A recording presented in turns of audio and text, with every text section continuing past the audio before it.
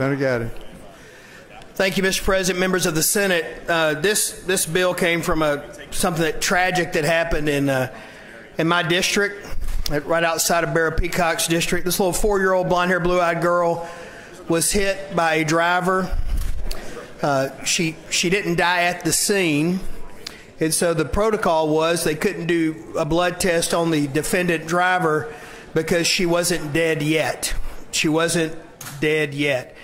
Only because of EMS and because of the life-saving heroics of the firemen, the policemen, the troopers, and the hospital, she was allowed to stay alive 7 days.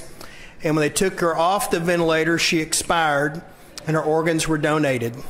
After meeting with retired judges, state troopers, the family, and those folks who were involved, there was some issues under Title 32, 681.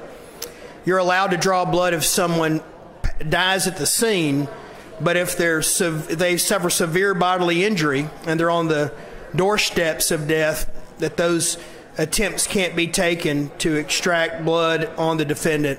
This bill went through Chairman Claytor's committee, receives a very solid hearing. Every member of the committee became a co-author of the bill.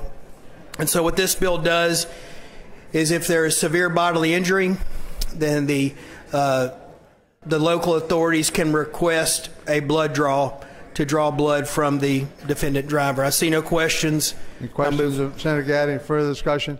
He moves final pass. Machines open. Those in favor, vote yes. Opposed, no. Votes machines, please. Votes machines. You through voting? Senator Mills, yes.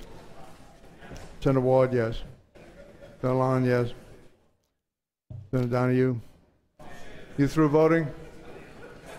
I call them up, please. 37 yeas on the bill. Final considered by Dick.